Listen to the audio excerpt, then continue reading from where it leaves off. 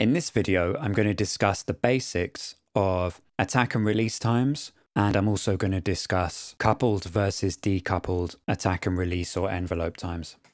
Just to add that this video describes attack and release for the simplest possible peak compressor.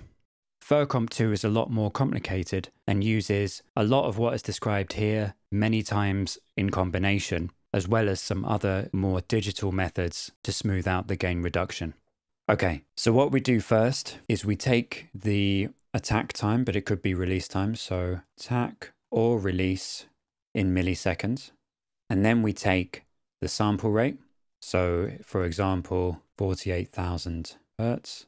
And attack or release time example, we could say 10 milliseconds. And then we combine these two things and we get what's called an alpha value. And typically this alpha value will be something like 0.9993 or something like that. Usually almost 1, but not quite. But for the purposes of this video, let's imagine that the alpha value is 0.9. It's probably never going to be 0.9, but that's a good number just for our test examples.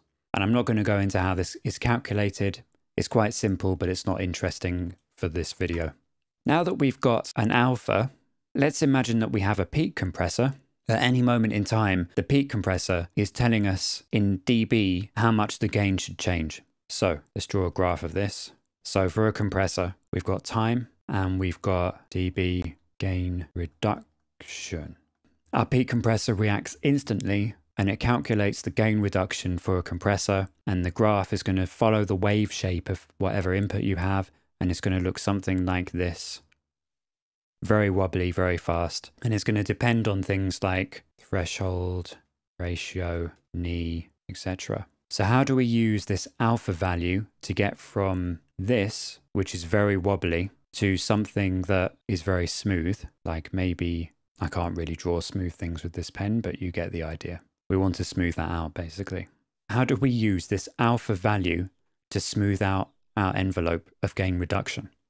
Well, for each audio sample over time, we say the output is equal to alpha times the previous output plus 1 minus alpha times the input. So this is a single pole feedback filter, and you may recognize this as also being a low pass filter. But of course, the low pass filter is not applied to the audio we hear, it's being applied to the gain reduction signal. And of course, in a different type of compressor, this might be being used for envelope detection, but we're using a peak compressor as an example. So a better way of writing this would be output equals 0.9 times the previous output plus 0.1 times the input. You may also recognize this as being what people would call an RC circuit or a resistor capacitor circuit, but I'm not going to discuss electronics in this video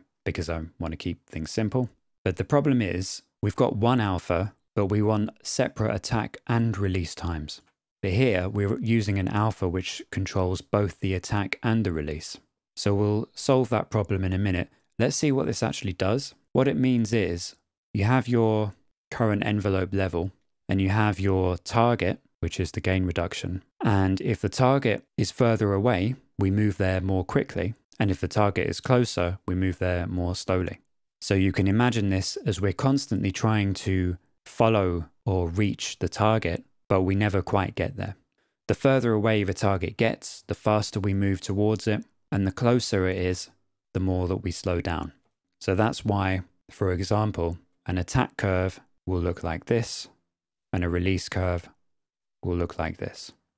Because when the target is far away, we start reducing the gain very, very quickly. And then as we approach the target, we slow down. And for a release, exactly the same. As the target is far away, we move very quickly. And then as we reach the target, we slow down. How do we split this into separate attack and release times? Well, all we do is we just calculate two alphas, one for attack and one for release.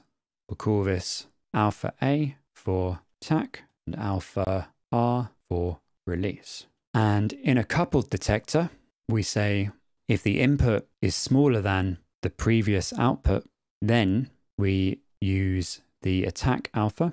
Otherwise, we use the release alpha with the same equation. And in the coupled detector, the previous output value is shared. So all we're doing is we're kind of branching between these attack and release times, depending on whether we're attacking or releasing. If the input value is equal to the previous output, it doesn't matter whether we use the attack alpha or the release alpha, because, as you can see, if the previous output is equal to the input, then we're doing 0.9 times x plus 0.1 times x, which is just 1 times x, which just gives us the same input value. So this is the coupled. And it's called coupled because they share the same feedback. So how does the decoupled detector work? Well, you simply have two envelope detectors in series, okay? So for the attack envelope detector, you just have an attack alpha and there's no branching.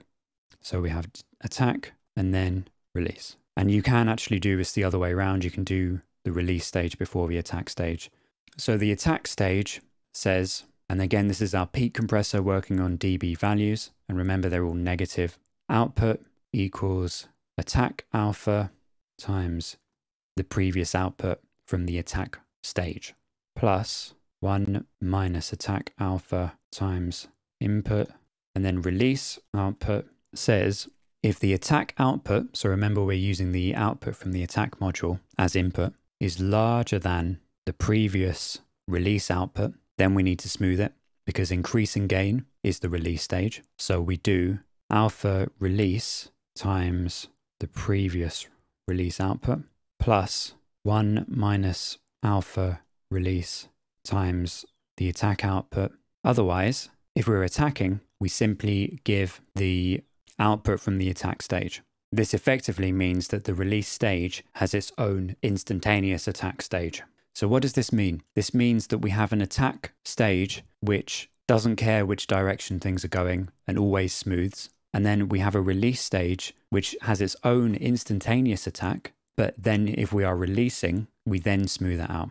For the decoupled detector, say our gain reduction looks like this, the attack smoothing will smooth it to be like this, and then the release smoothing will smooth it to be like this. That if we overlay the release smoothing on top of the attack smoothing, we can see that because the attack smoothing is attacking in both directions, i.e. the attack smoothing stage has its own release, which is the same as the attack, and the release stage is receiving the attack input, it means that the target that it's releasing to is not as high.